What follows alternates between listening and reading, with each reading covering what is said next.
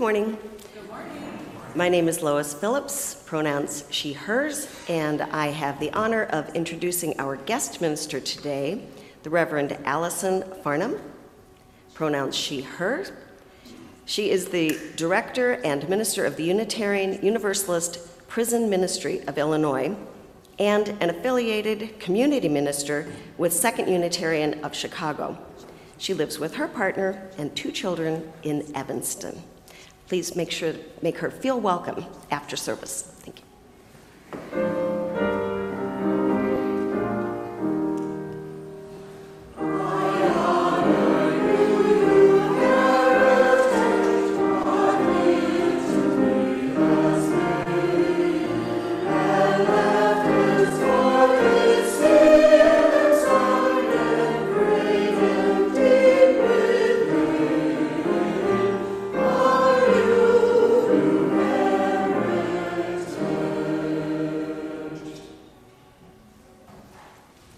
Hi, my name is Alex Myron. I'm part of our senior high youth group here. My pronouns are he, him.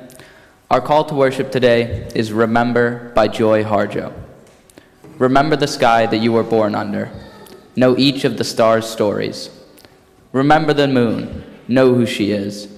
Remember the sun's birth at dawn. That is the strongest point of time. Remember sundown and the giving way tonight. Remember your birth, how your mother struggled to give you form and breath. You are evidence of her life, and her mother's and hers. Remember your father. He is your life also. Remember the earth whose skin you are. Red earth, black earth, yellow earth, white earth. Listen to them. They are alive poems. Remember the wind. Remember her voice. She knows the origins of this universe. Remember, you are all people, and all people are you. Remember, you are this universe, and this universe is you. Remember. Hi, I'm Leilani Smith. I'm also part of the senior high youth group, and my pronouns are she, her. We light this chalice in remembrance of all who have gone before us, whether they be ancestors of blood relations, adoption ancestors whose ways we inherit, chosen family ancestry, or beloved dead. Especially may we remember those who have died this year while incarcerated in Illinois detention centers, prisons, and jails. We light this chalice in honor of all lineage learning from their mistakes and growing the fire of compassion and justice in all our relations. And in honor and celebration of the month of the gift of heritage and All Souls Day, please rise in body and spirit and join in singing hymn number 96, and then remain risen for the words of our covenant, I cannot think of them as dead.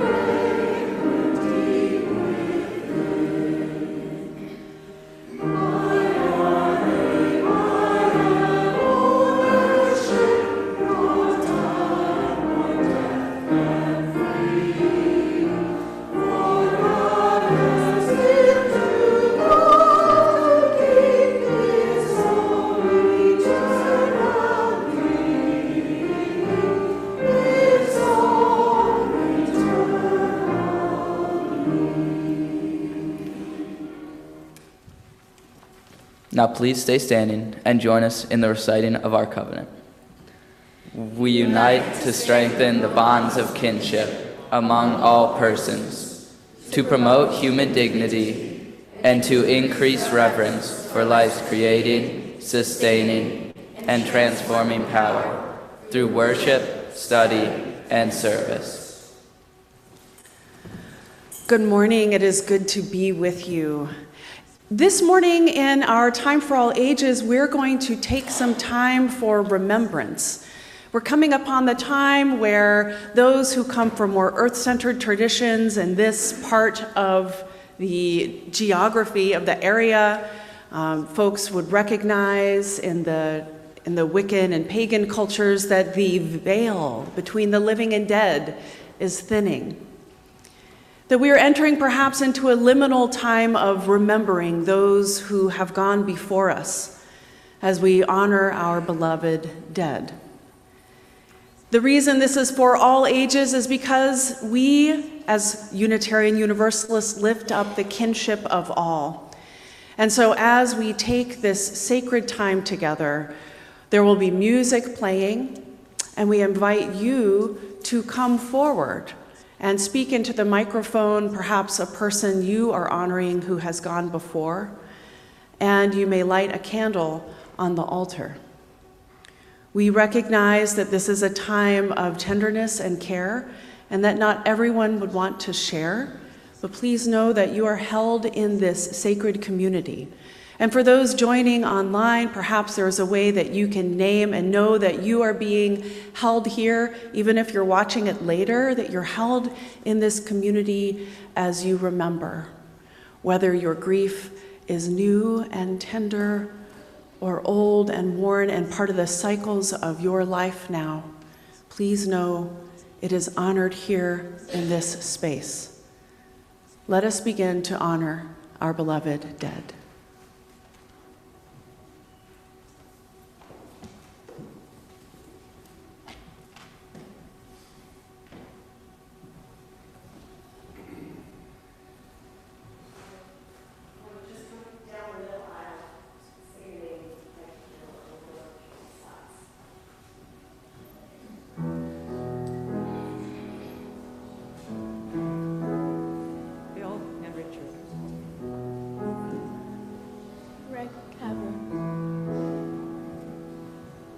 James Randall.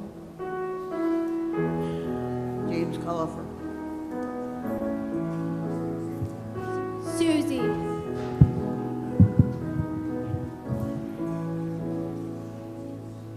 Elizabeth. Spishak. Veska and Ilya. Donna. Bernard. Helen. Naomi and Paul. Catherine.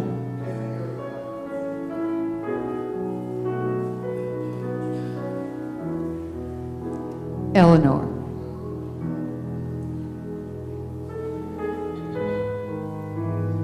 Reed Smith.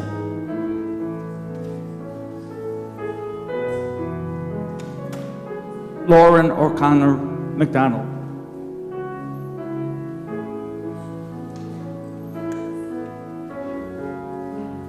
James Ciccarelli, husband and father.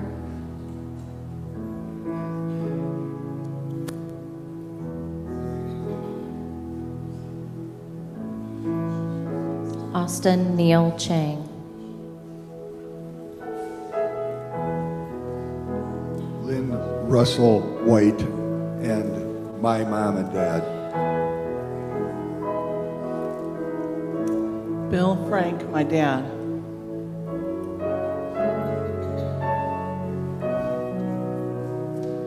Carl Thornton.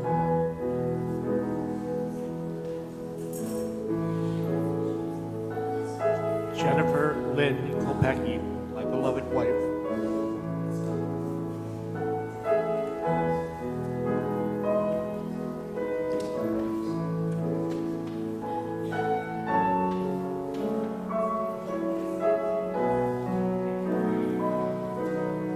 Ruth Bittner and Joseph Pierce. John Howard, teacher and friend.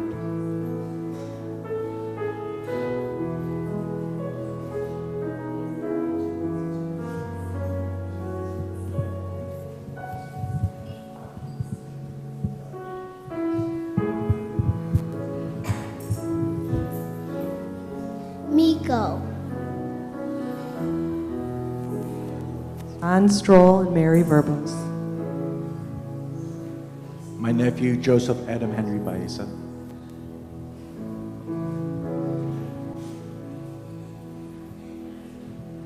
My grandmother, Tusu, and some pets, Ronnie, Kirby, Serendipity, and Carly.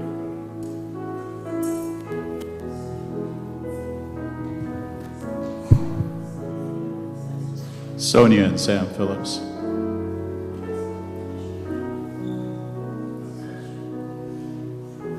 Jim Burnham.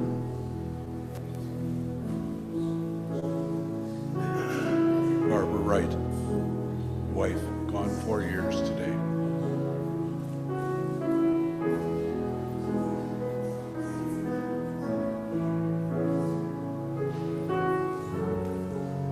My mom and dad.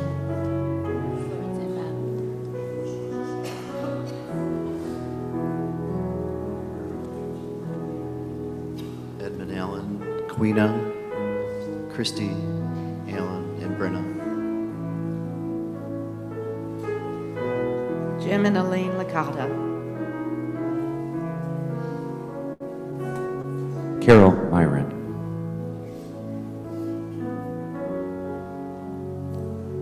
Elizabeth Sway Blum, Seymour Blum. Helen Hennessy Greenland. My sister, Janine Marie Dexter. My dad, Edinburgh. My dad, Richard Gilly. My mom, Rogine Jackson. My parents, Bill and June Scowen, and Crazy Charlie Hoff.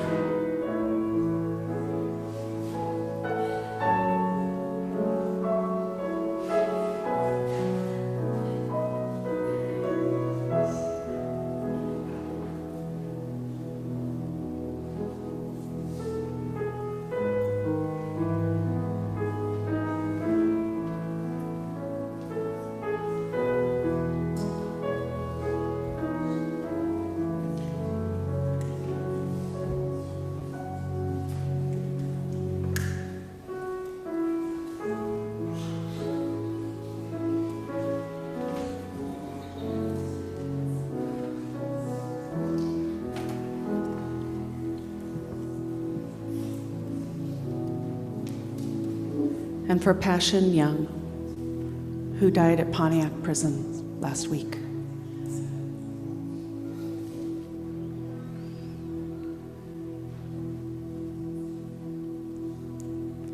Beloveds, I invite you to gaze upon this altar. Each light is a reminder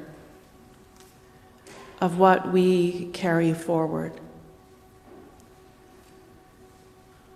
Each light a reminder of lives that still live in us.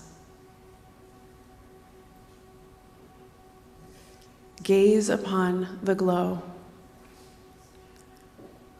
where love and grief intertwine. Will you please join me in the spirit of prayer and meditation, understanding that we all have different bodies that move differently when we want to pray or meditate. So for some of us, it may be that your body becomes still. Others of us need to color and wiggle. All of these expressions are welcome. You may notice that you want your eyes to close, and if that doesn't feel good for you, perhaps you can allow your gaze to soften as you take in the glowing lights of love on this altar. And let's take a deep breath in. And slowly exhale. And another deep breath in.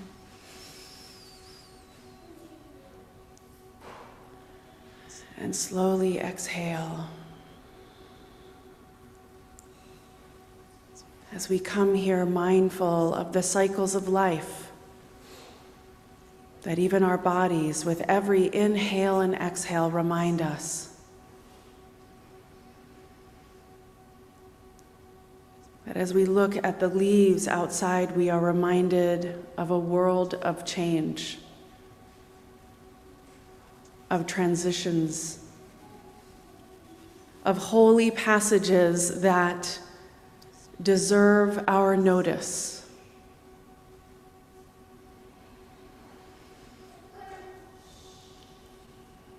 And that as we gather together, as all ages, embracing all of who we are, all our voices, that we might know that this is a holy place of remembrance. And perhaps as we breathe together, to take a moment to see if some intention comes up for you, some commitment that you might want to make or live into in the next week or month. Perhaps as you consider a sense of what your legacy will be. When someone lights a candle for you, what will they hold fast to in their hearts about you? How will you light the way for those who come after?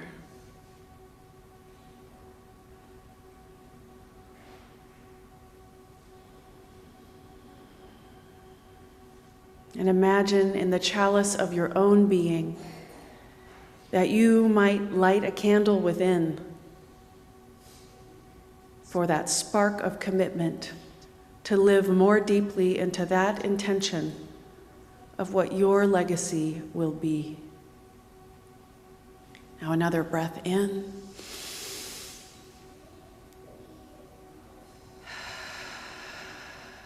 And out.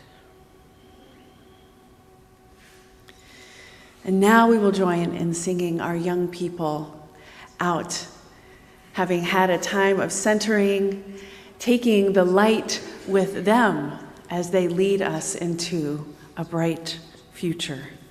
Let us join in singing This Little Light of Mine.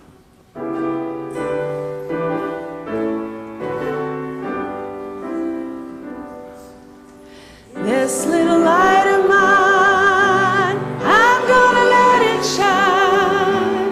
This little light of mine, I'm gonna let it shine. Shine it out now, this little light of mine. I'm gonna let it shine, let it shine, let it shine, let it shine.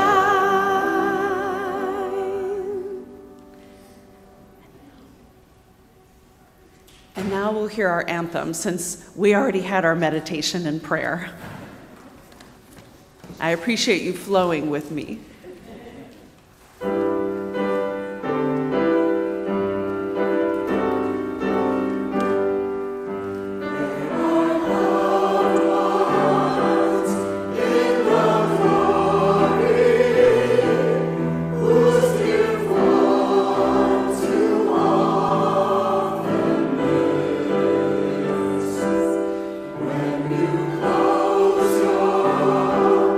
Earthly soul.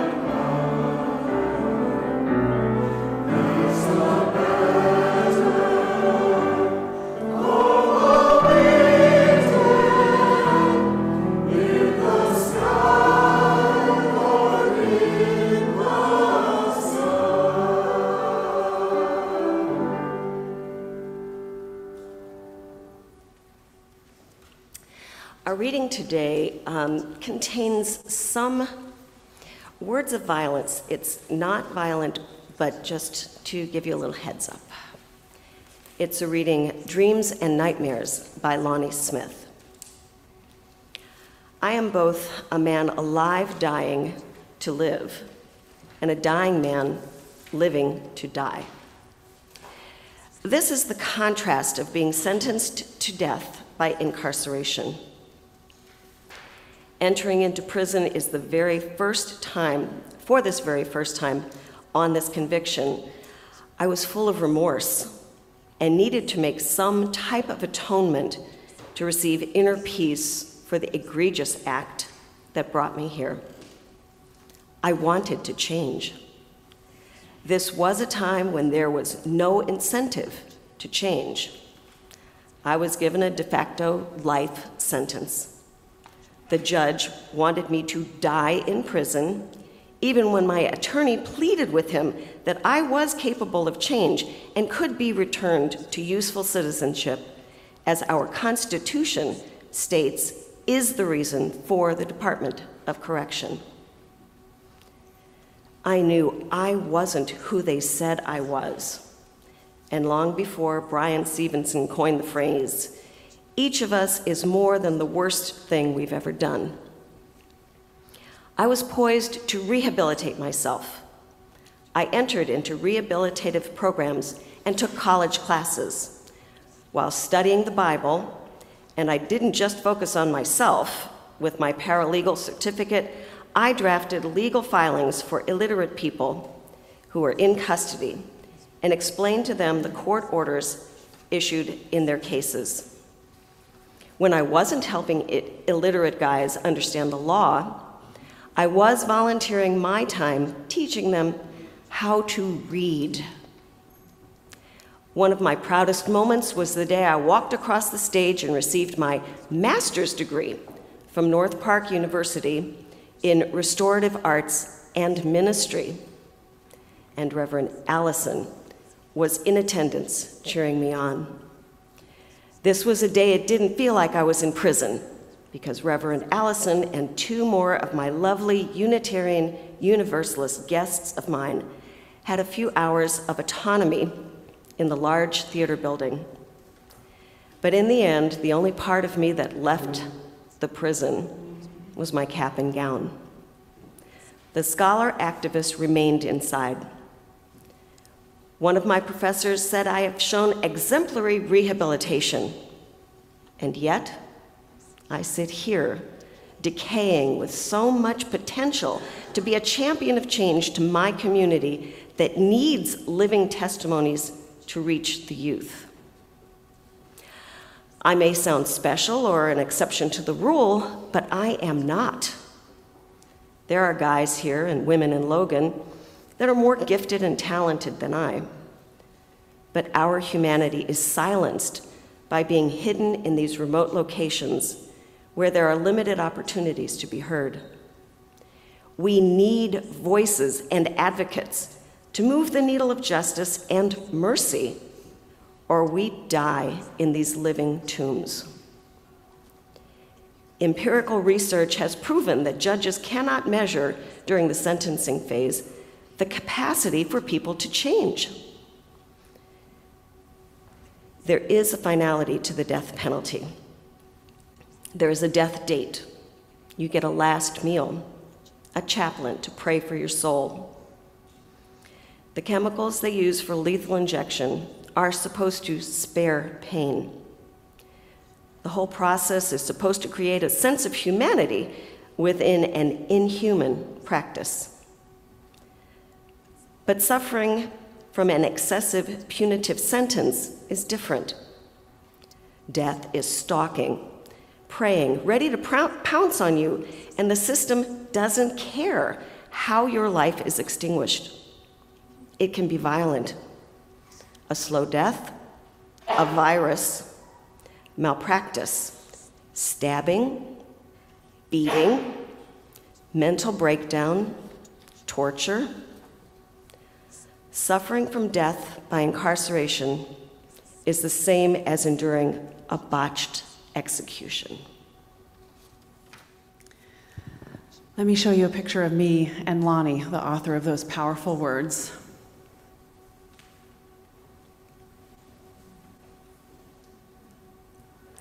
This is me and Lonnie at one of my visits this summer at Stateville Prison in Joliet. Thank you for showing that slide. I want to share with you some of my own experience. Lonnie and I first got together over our love for theology, for talking shop, basically. He was in seminary, and I, as a Unitarian Universalist minister, couldn't get enough of connecting with him and geeking out about what we like to call bad theology, a punitive theology, one that is very much outside our Universalist teachings. And Lonnie and I bonded also over food that we wanted to eat.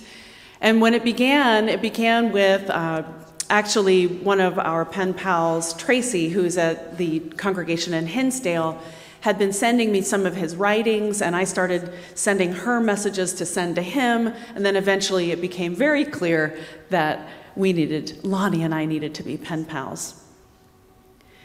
But before then, when I was in seminary, I took a class about ministering to survivors of human rights abuses. And I realized and I had no idea where it would lead me to the place of being part of prison ministry and the Unitarian Universalist Prison Ministry of Illinois.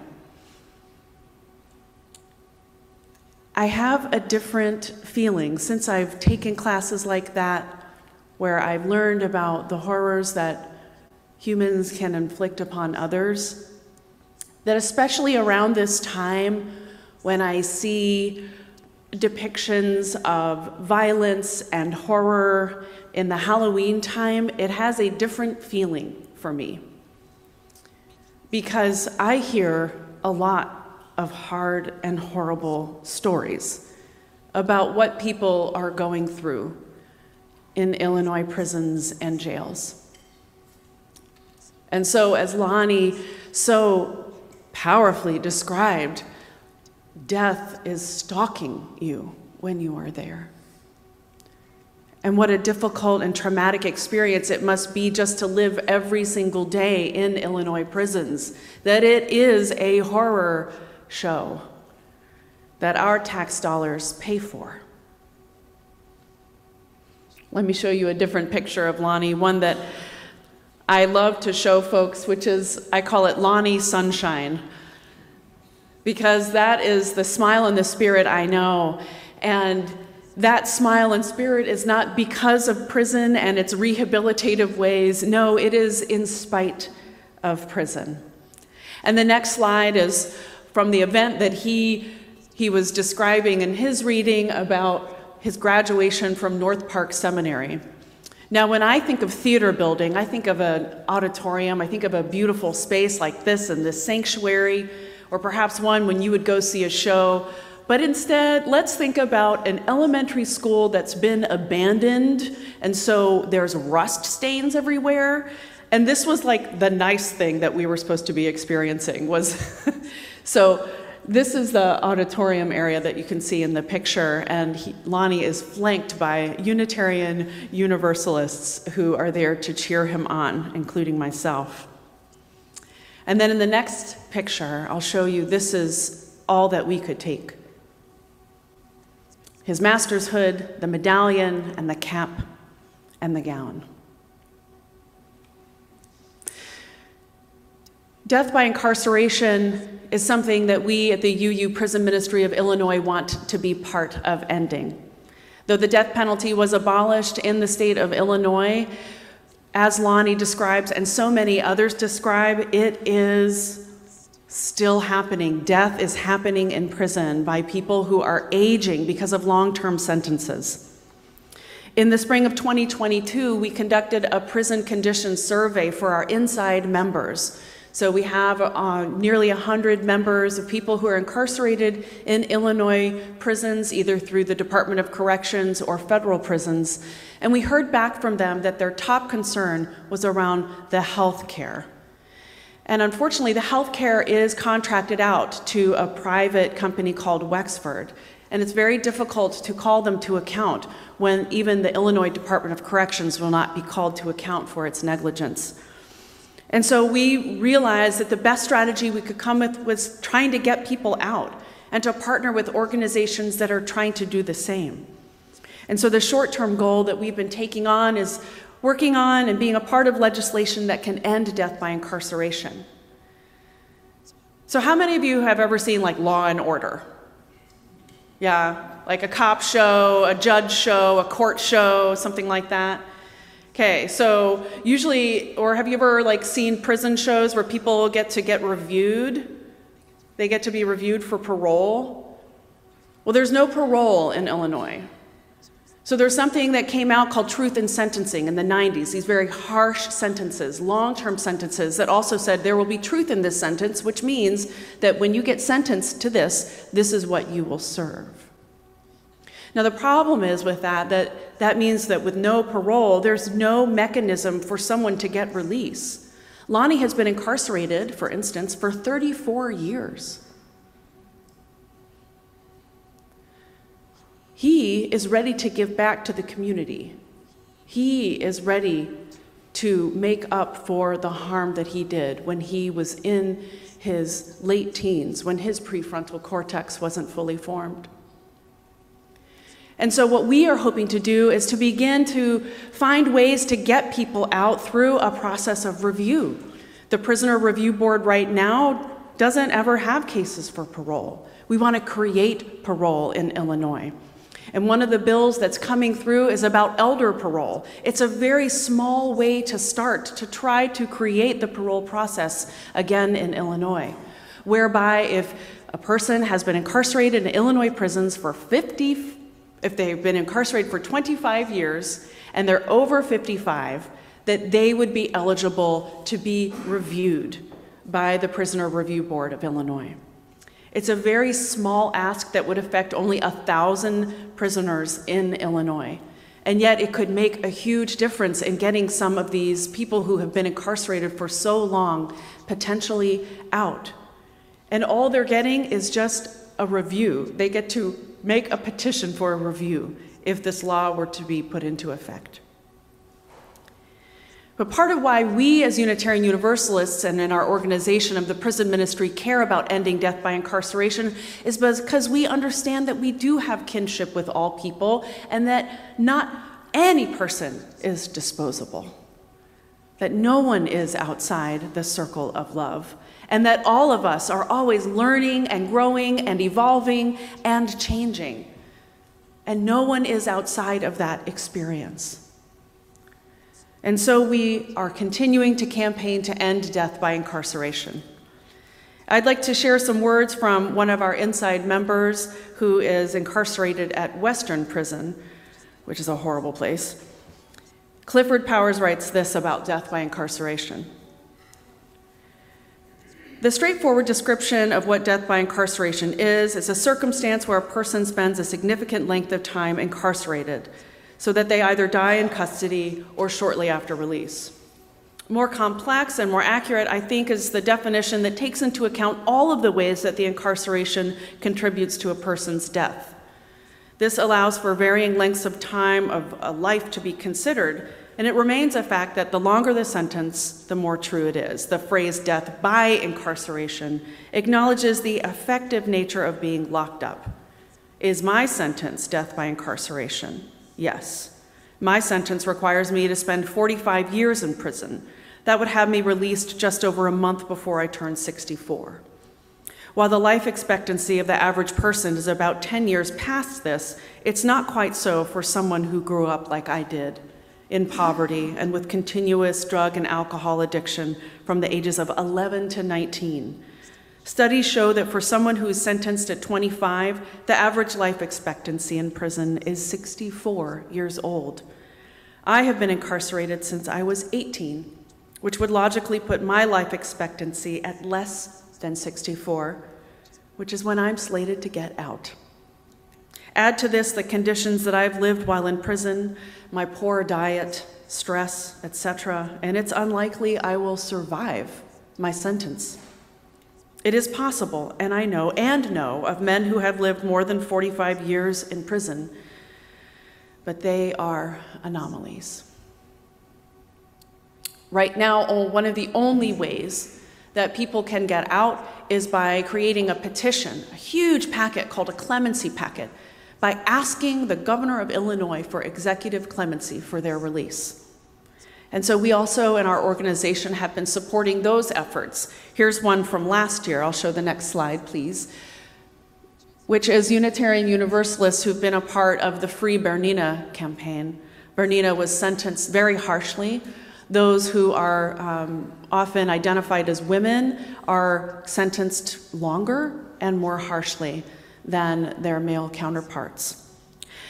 And for Bernina's case also, Bernina identifies as LGBTQIA+, and so that made for an even harsher sentence. So the disparities in sentencings are quite real. And so there was a clemency hearing, and at the next image, you can see Unitarian Universalists joining up with others. We have some folks from our Bloomington Normal Unitarian Universalist congregation joining up with others in coalition to show support at Bernina's clemency hearing. So where we are and why we care is so important. So maybe you didn't come here to hear about prisons and parole, or maybe to hear from my friend Lonnie or Cliff, whose voice I care about so deeply as one of our members. Maybe what you needed to hear today is that you are not disposable, that you need not be remembered by your worst mistake, that each of us have opportunities to come again and again to the altar of life and keep trying to do better.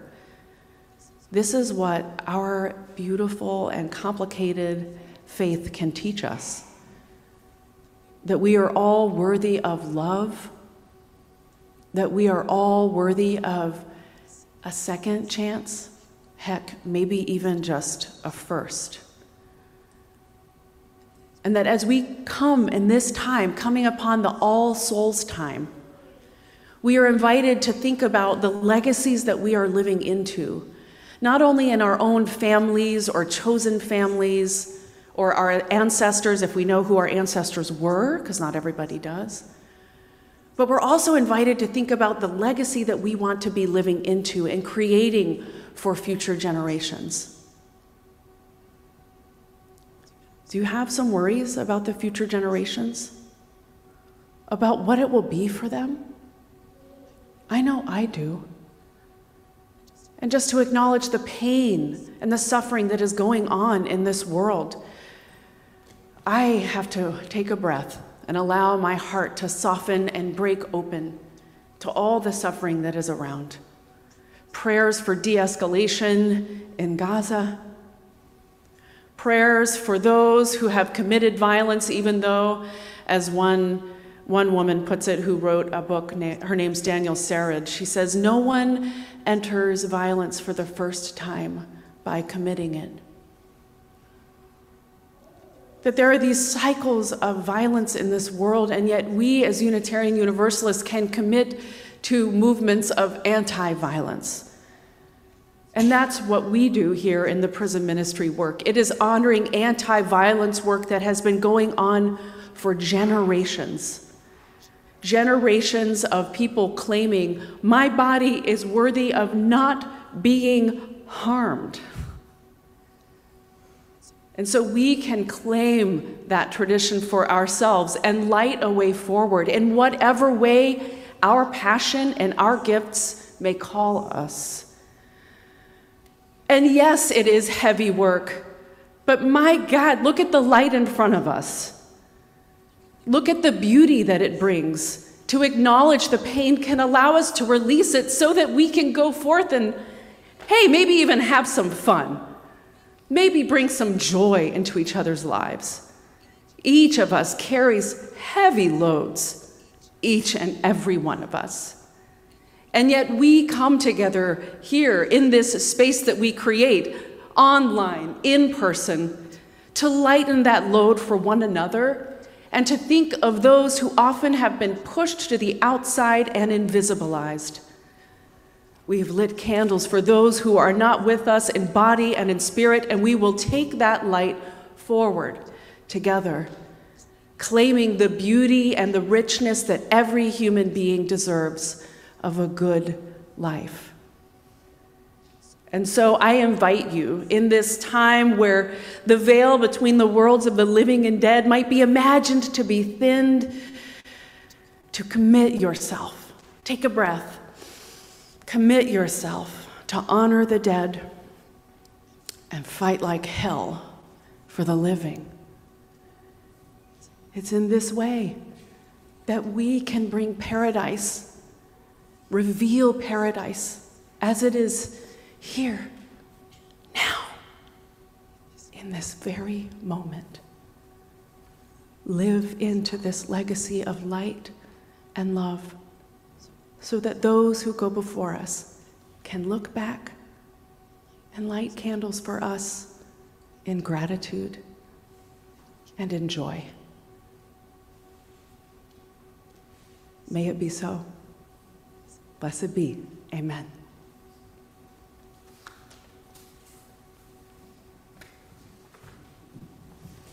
Good morning.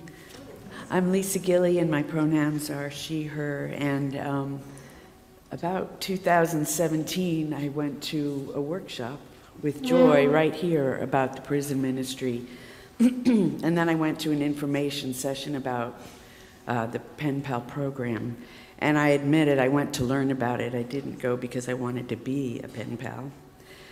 But at the end of the call, there was a spreadsheet shared on the screen, and everybody else on the call signed up to be a pen pal, and Joy signed up to be a pen pal, and I thought, if Joy does it and everybody else does it, I better do this. And so out of peer pressure and a little bit of shame for not being braver, I did become a pen pal of Columbus. And I picked him because of his name, and because there was a column on the spreadsheet for religion, and he was a Muslim, and I thought, well, that's interesting. And so we began writing every single week for about 2 years. And somewhat to my, I admit, I was afraid. He was being brought back into the community about 2 years into our pen pal writing, and so in November of 2009, he was rejoining our community, and Mike and I had lunch with him the following Friday at the Cheesecake Factory, because that's what he loves.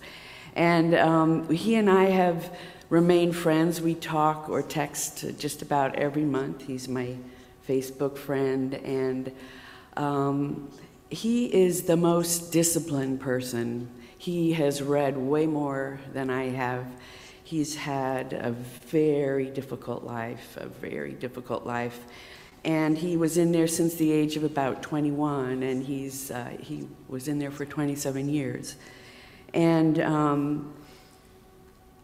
I suppose you could say that I changed his life. I have given him a little bit of money. I have loaned him quite a bit of money, and he paid me back every single week, every single Friday, without an exception, until the money was paid back. But I think he actually came with that discipline, and I may have eased his return, but I'll tell you what, he did change my life. And I learned an awful lot about the things that Reverend Allison has shared with us today. I encourage you to think about this. There's a conversation after church that Reverend Allison will be leading. So I also encourage you to give to this cause, the UUPMI cause. And you can impact people's lives and probably your own. Thank you.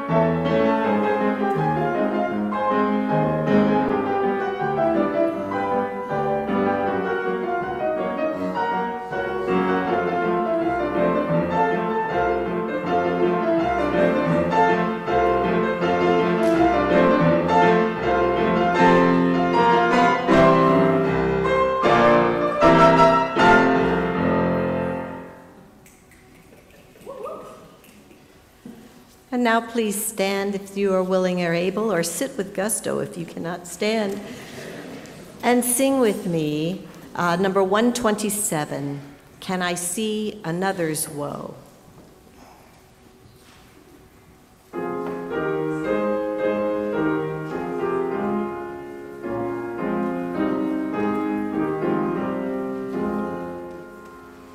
Can I see another's woe and not be in sorrow too? Can I see another's grief and not seek for kind relief? Can I see a falling tear and not feel my sorrow share? Can a father see his child weep, nor be with sorrow filled?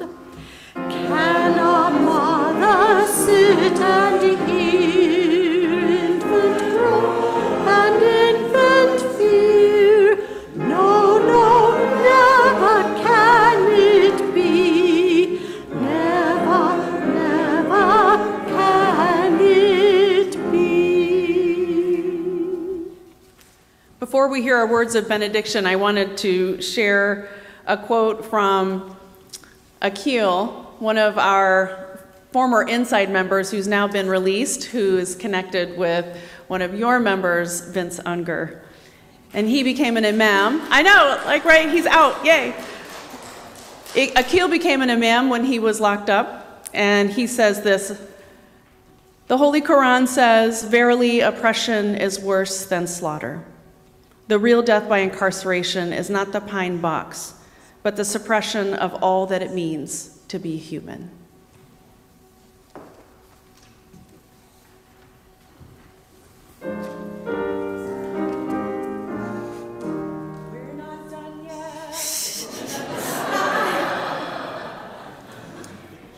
These closing words are by Leah Derlin-Jones. For those who came before us, We offer gratitude and thanks. may their memories be a blessing May we feel surrounded by their love. as we go forth from this time and place, Let us be inspired by their courage. their wisdom and their dreams, Let us honor them by doing the work of living boldly, loving mightily, and creating heaven on earth. Oh, amen. Amen and blessed be.